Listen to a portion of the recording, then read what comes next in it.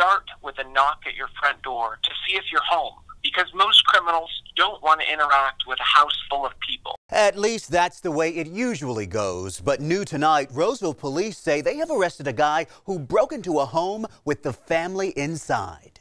This is a very scary and unique situation, something we don't see very often in the city of Roseville. Take a look. It happened here on the 1400 block of New England Drive last Saturday. Each were aware of each other, and fortunately this criminal fled the home. Police say they were able to arrest this suspect thanks to video surveillance. But look at these numbers from State Farm Insurance over the last several years. California led the nation in home theft claims, and with more people staying home, police do not want you to let your guard down.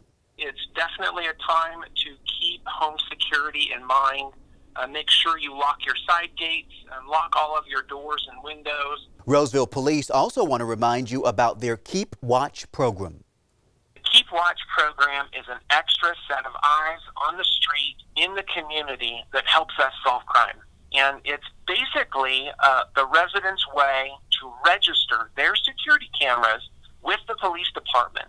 And if we have a crime that happens in your neighborhood, we'll reach out to you and ask, do you by chance have any video surveillance?